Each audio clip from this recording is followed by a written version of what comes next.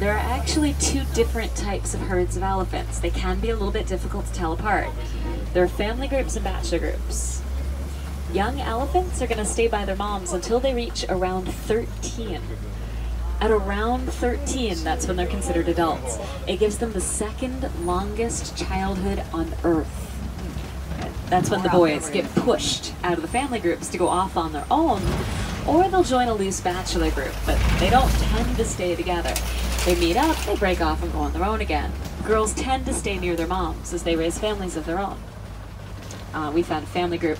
Towards the front left of the truck, there's a little one by the rock wall. Now, based off of size, the smaller elephant out there is probably a little over 2 years old. They weigh about 300 pounds when they're born.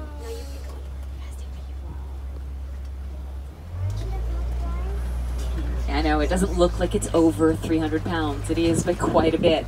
The other elephants out here are huge. At their full growth, they weigh over 12,000 pounds.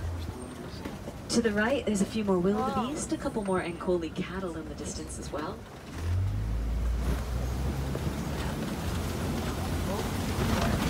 Another lovely lady across the water to the left.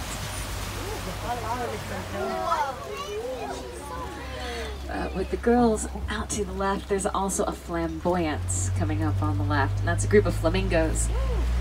These are greater flamingos, the largest and the lightest pink of the flamingo species.